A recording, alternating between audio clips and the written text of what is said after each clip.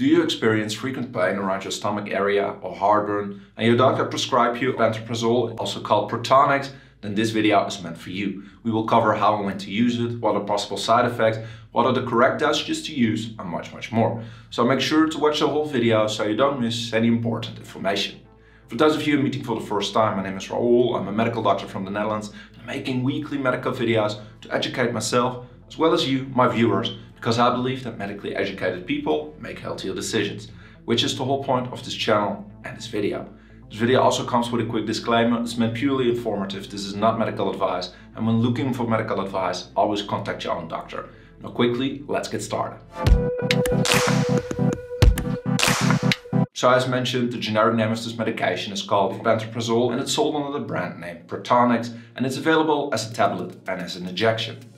If you want to use it as a tablet, make sure to swallow it whole with half a glass of water. Do not break the tablet, do not bite on it, do not chew on it, because it's covered in a protective film. If you break this film, it will decrease the effectivity of the tablet, so beware. If pantoprazole is prescribed as an injection, do not worry, your doctor or your nurse will place the injection. You do not need to do this yourself.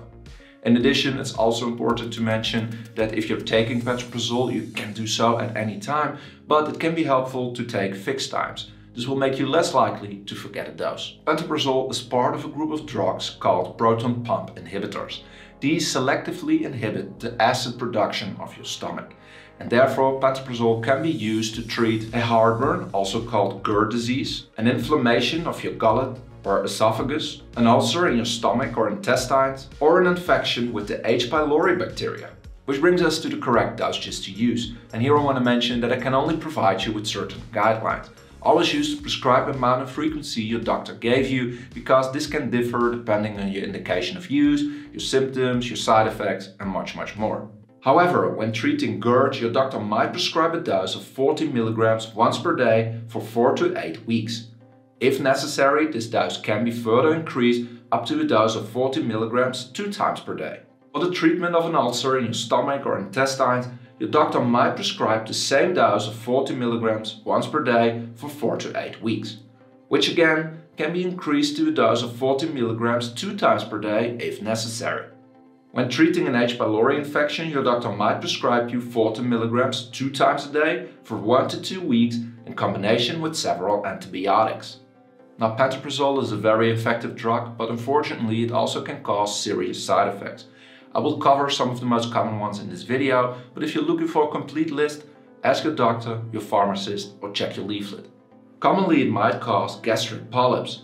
Uncommonly it can cause sleep disturbances, a headache, dizziness, diarrhea, nausea, fatigue, or fractures. Rarely it can cause a hypersensitivity reaction, weight changes, depression, taste disorders, an elevated body temperature.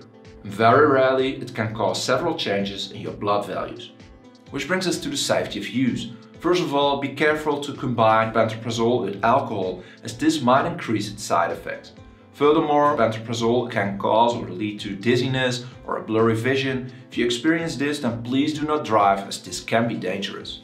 And lastly, pantoprazole can have interactions with the other drugs you're taking. Always be careful when combining both and probably discuss this with your personal doctor. The same is true for usage when you're pregnant or when you're breastfeeding. Pantoprazole seems to be safe in both cases, however there are some exceptions. Always discuss these with your personal doctor. Now, I hope you know now how to use pantoprazole, but if you have any questions, let me know in the comment section. Because again, educated people make healthier decisions, so keep on learning. If you did enjoy the video, it would greatly help the channel if you click that like button and maybe subscribe for more awesome weekly medical videos.